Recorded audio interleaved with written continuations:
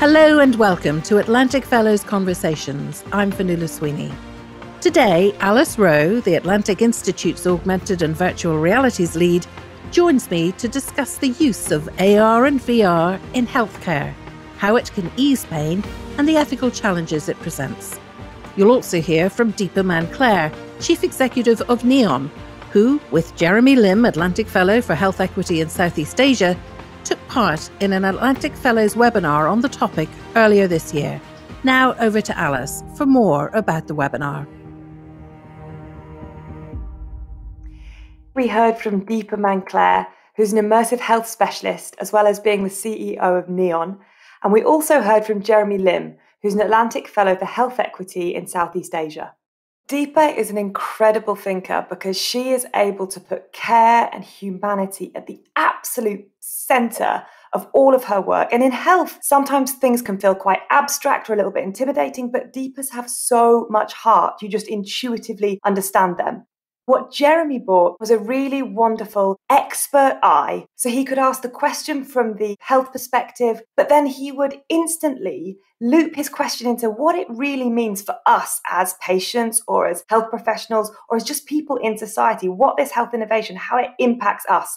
I was so grateful that Jeremy was able to steer the conversation from that expert angle. Both of them were so caring and kind and really visionary in what they were saying and the work that they've done. You spoke at the beginning of the session, I'm going to quote here, ignite our imagination and invoke the new, with K in brackets. In other words, invoke the KNEW, where we draw on our histories and our narratives, all forms of knowledge, and bring it into this space. Explain a little more about that, because this is something we talk about a lot in the Atlantic Fellows community. This idea of the new is from the Atlanticology. It's like a pedagogy that has been developed within the Atlantic Institute and the Atlantic Fellowship community. I absolutely love it because what we say at the beginning of all of our sessions is bring with you your past, your experience, your expertise, your life. Bring your whole self to these conversations and to these learnings that we're undertaking together. For me, when I read that idea in the context of everything that Atlantic Fellowship does, I couldn't believe how pertinent it was within a tech context. Because so often when we're thinking about technology, when we're looking at innovation, we're kind of frozen in this state of, oh my gosh, I have nothing to bring to this. I don't understand the coding or the language. But actually, our lives and our experiences are so relevant when we're thinking about technology. It's this idea of bringing the new with this bracketed K. I wanted to extra cherish that in the Being Human series because it's so relevant. It makes the whole AR, VR space less alienating and distant, I think, for people if they know that they can bring what they already know historically, personally, and through their cultures and communities to it. Yeah, what you already know from your work life, from your personal life, and also what you just feel in your gut. So often when we're thinking about technology, you kind of know if it freaks you out, if it inspires you, if it makes you want to rush out and buy something, or if it makes you want to run away and write a piece about it. And it's about owning those feelings, working out where your intuition comes from, and then learning with each other. I think what the new with the K is all about is that there is no such thing as an expert. We're all experts in our own lives and our own experiences. And it's about cherishing that expertise and bringing it with us as we approach new situations. Let's move on to the very practical applications of AR, VR. AR, VR, as we were hearing in this session, can control pain. Where are those developments and how exciting are they that we can solve real world problems like controlling pain? I'm not an expert in health, but from listening to Deepa and to Jeremy, the exciting thing for me was it was kind of about distraction. When you put on this headset, it can alleviate pain because you're focusing on something slightly other, which was interesting because that is the roots of virtual reality in gaming, all about escapism. And actually, that is what this health application is borrowing from, this idea of immersing yourself in a different environment that takes you outside of your pain somewhat. Let's hear from Deepa how VR can be used to alleviate pain.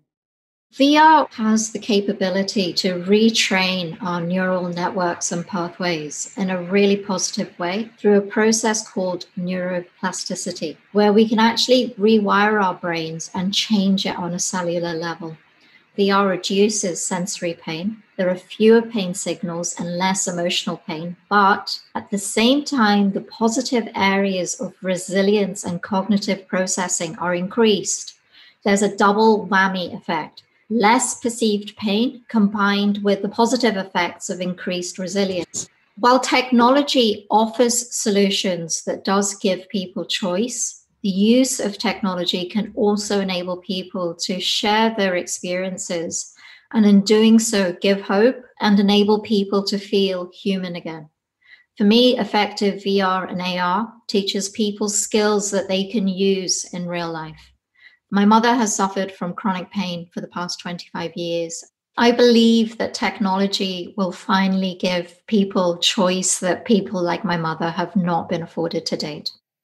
We often talk in the Atlantic Fellows community about the importance of being present and the fact that there's time to help shape the conversation around the use of AR, VR. In other words, the need for an ethical framework, a global ethical framework, because without regulation or standards, this technology can be used unethically. You're so right. And that is exactly why we invited Deepa to be part of this series, because she speaks so powerfully about the ethics of AR and VR and what we need to do as activists in this context. The ethical framework and the value basis has to underpin everything. I think that's unfortunately been missing in terms of commercial conversations around innovation and technology, because the drivers are often financial. So my approach is always human-centric, and whatever R&D project you're involved in, the person who is going to be affected by it or is going to be used or for whom you're developing that benefit has to be at the center point. That's with whom you start your conversation, and they have to be there every step of the way. And that's the only meaningful way for this to happen. There was a very interesting point that Jeremy brought up about what could we as a fellowship do if we came together. It was about creating almost like a council where we're thinking about what could AR and VR be used for and what safeguards can we put in place to make sure that it doesn't become manipulated, as you say, and where do we land as a community in terms of what's positive and what's negative. In the Zoom room, everybody kind of sparkled when Deepa talked about a VR experience that's been developed to help the process of children being vaccinated. As a child puts on the headset, the nurse follows the experience on their phone, and then all of the physical moments of touch for the child are mirrored in the VR world. And it makes the child be able to recontextualize what's happening. And the process is so much more imaginative and relaxed. And there's not this pain and fear that's permeating through everything. That felt like an ethical way to use VR. It was solving a problem. It was imaginative. It was kind. And it slipped seamlessly into a health context. But other examples, particularly around dealing with grief, and sometimes replicating an experience with a loved one that has died, ethically, that feels off to us. The project about the Korean virtual reality experience, that is fascinating on many, many levels. A mother and father, they had lost a young daughter, but they used the second sibling that was left behind in terms of the facial scanning and modeling. Then the mother got to meet the daughter in this virtual reality environment for one last birthday. I was left thinking, what's the impact of this on this sibling that's been left behind, who's too young to actually give consent to this in terms of the trauma and the healing? It's the unintended consequences and effects. How do we future-proof our innovation? It's about working out where are those lines drawn, and as a community, how could we start to build that framework? As we're talking there about using AR, VR tech in a health context, it does raise the pertinent issue, which we've touched on before, digital exclusion. There will be people, communities, countries where there will not be access to this kind of technology. Deepa spoke at length around exactly that. How can we make sure that AR and VR doesn't widen health inequity rather than close that gap? Digital exclusion and digital poverty have become even more polarized over the past year. And we've seen that with COVID. For me, I think augmented reality and digital phone innovations are going to be really interesting because the costs will come down. It will be accessible on people's phones. There's talk of contact lenses. There's talk of glasses, which people have been talking about in the industry for a few years now.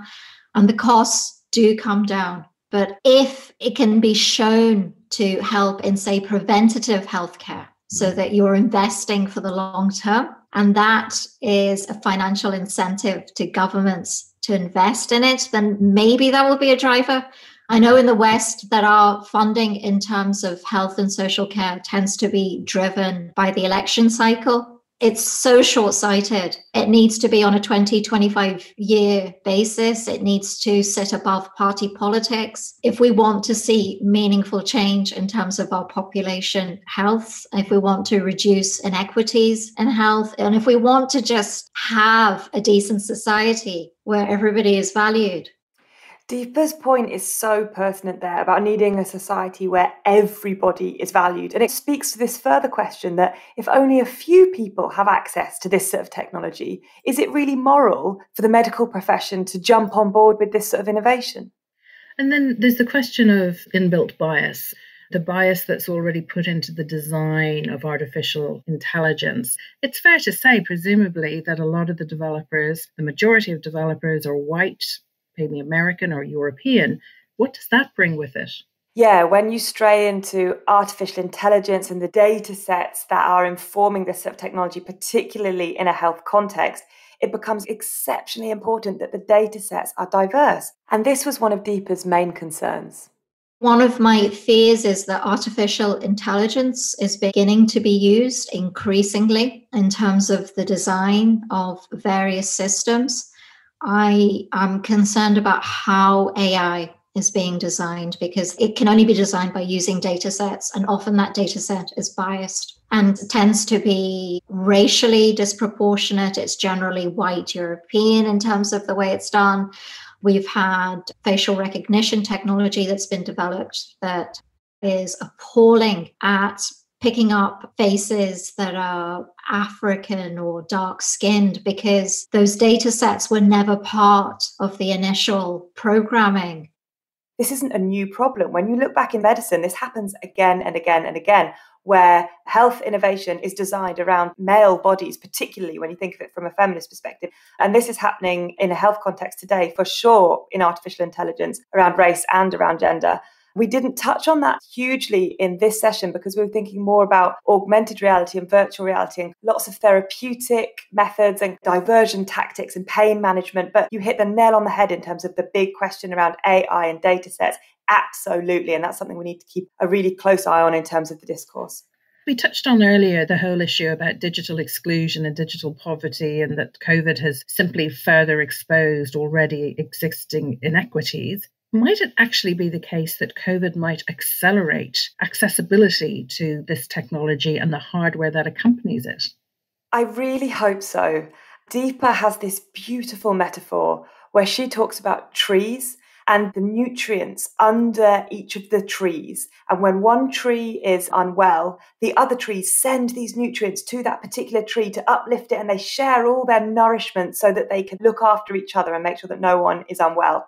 She talks about the future of technology needing to follow that model, that actually technology shouldn't be there for the elite to uplift the privilege, but actually it should be there so we can send under the soil all these nourishing things to each other and use technology to uplift those that need uplifting.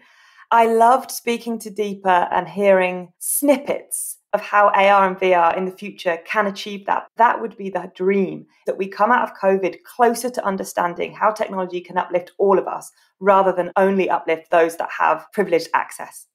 There's still another session to go in this podcast series. What's next, Alice? Next in the series is an exploration of AR and VR from an Indigenous perspective. We'll be joined by Atlantic Fellow for Social Equity, Shane Webster, who will be in conversation with Michaela Jade, founder of Australia's first Indigenous edutech company. We're going to consider the power of this medium for storytelling and for safeguarding Indigenous knowledge. We are delighted to bring these two thinkers and activists together to explore AR and VR from an Indigenous perspective. And that was Alice Wroe, Augmented and Virtual Realities Lead at the Atlantic Institute. Our next episode will be on Indigenous Approaches to AR/VR. You've been listening to Atlantic Fellows Conversations. I'm Fionnuala Sweeney. To find out more, visit our website, www.atlanticfellows.org.